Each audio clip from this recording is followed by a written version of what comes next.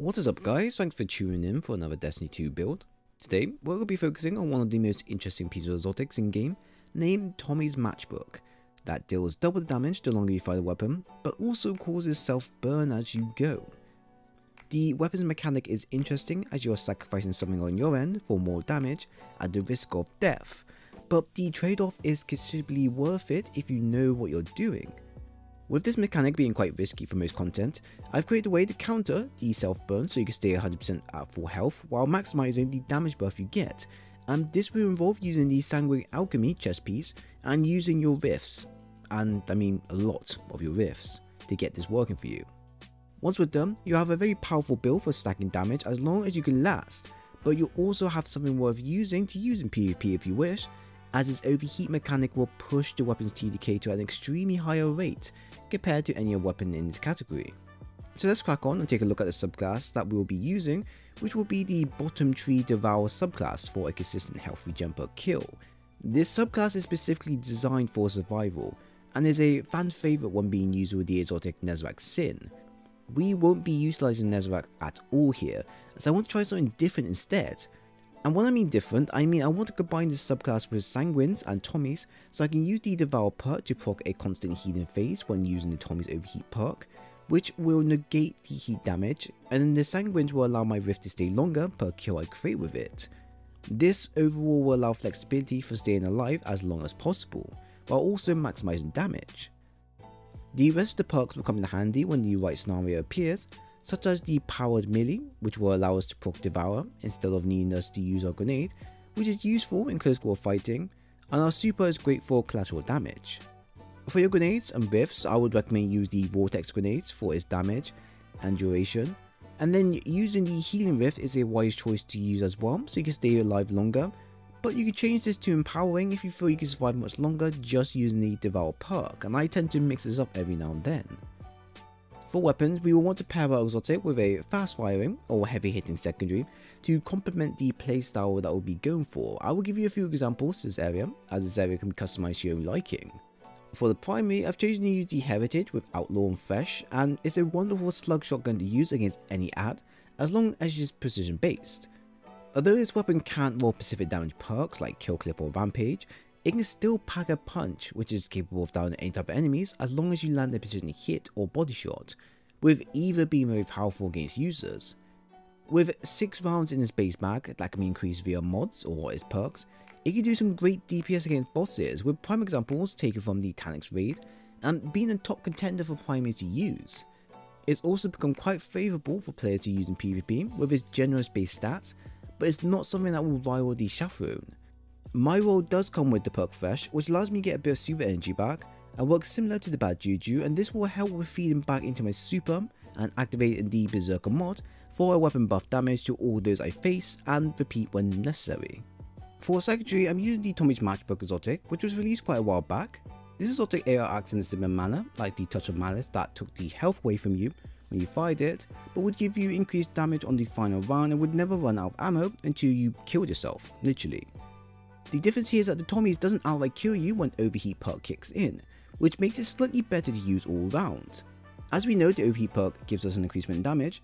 The weapon is also very lethal when being hip fired solely on its own, to the point of it being highly recommended that you use it hip fired only, as the aim assist when being hip fired is around 81, which is incredibly noticeable and not something you'll ever see on other ARs. Basically, the weapon acts like a Persuader SMG in AR1.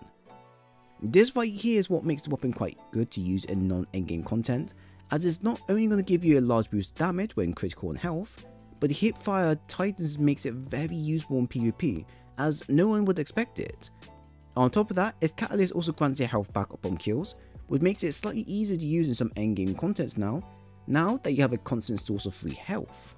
For heavy, I've chosen to use the interference grenade launcher with spike grenades, field prep and forecourt, and this is the god roll you should always try and aim for when grinding for it, or any grenade launching game.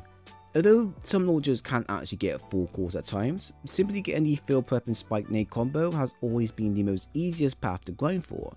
I will utilise my heavy against bosses or tanky ultras, and will ultimately combine this with either a backup mag to increase my weapons magazine, or use the boss spec mod for an increasement in boss damage. Either ones are great choices as they both provide a damage increasement in some form. For the stats, you're going to want to have your recovery to be at the highest level throughout the whole build, so you can utilize your exotic weapon and chest piece more often.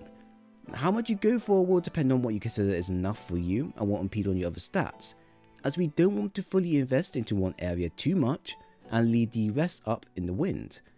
I would recommend you aim for 80 for a recovery stat, as you get a cooldown of around 50 to 51 seconds, which may sound like a lot, but considering the other mods and perks that will be helping out as well, with reducing class ability cooldown, should narrow it down to around a 30 seconds instead.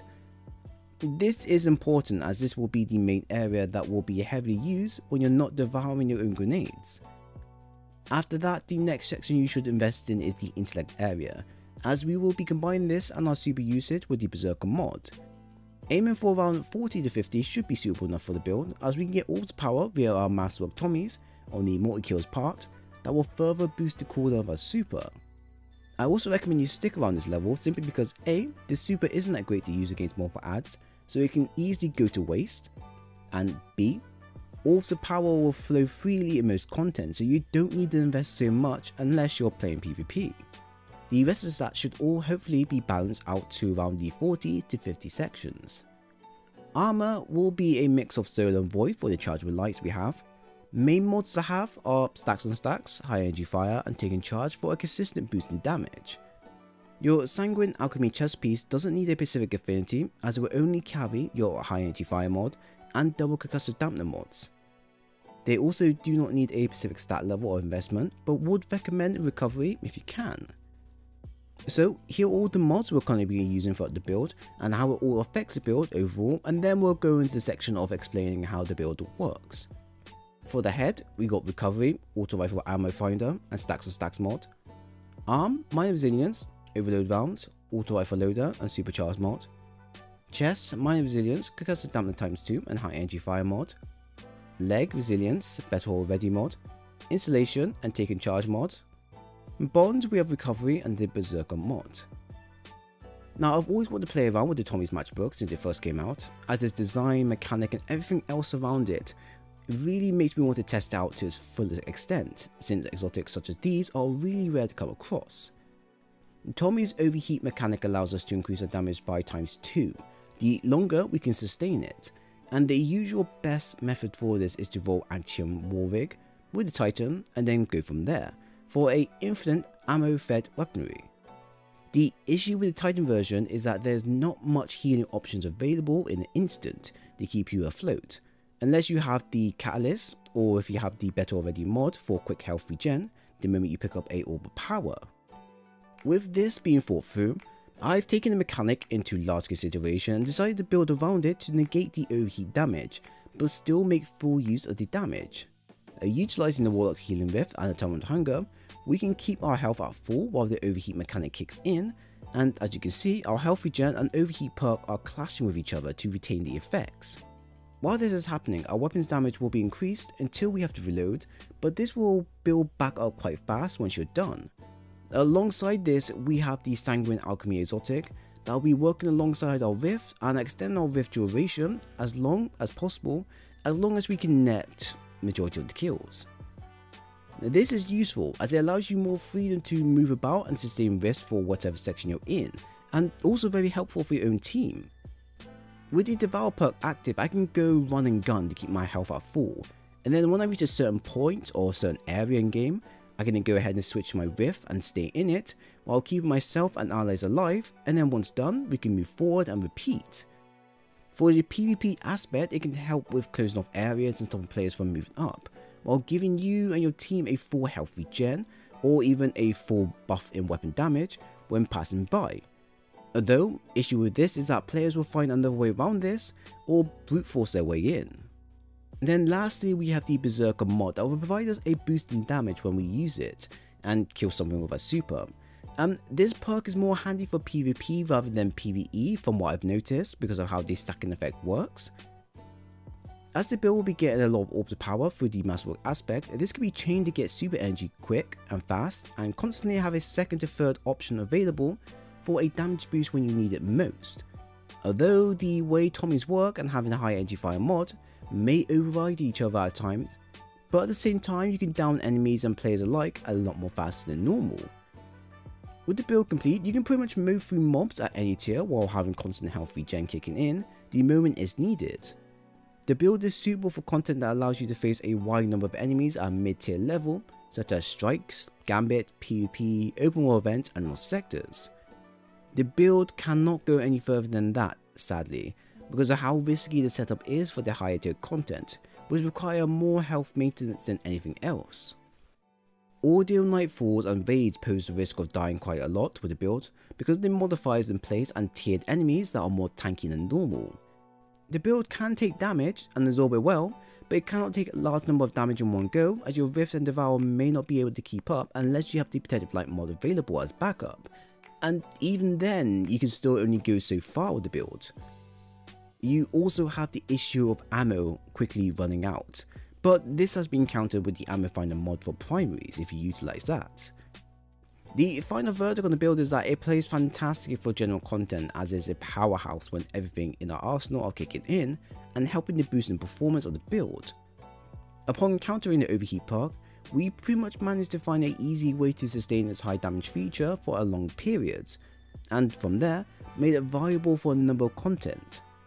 Unfortunately, the build can be easily defeated if a large amount of damage is produced in one go when we are not utilising our options for health regen, which sadly prevents the build usefulness in endgame nightfalls or raids. Still, it's definitely worth using for it alone, as it brings something new to the table than ever before, and if you're someone that enjoys exotics that have a both positive and negative effect, and you like to try to build around it, this weapon here is probably one of the best to go ahead and experiment with. From experience from Warlocks and Titans. But definitely do give this weapon and this whole build a go, and see how it plays up on your end. So if you enjoyed the video, then please leave a like and a sub, and also follow me on Twitter to keep up to date with Destiny content if you dig that type of stuff. Link is down below. But once again, thanks for stopping by, and I'll see you all in the next one.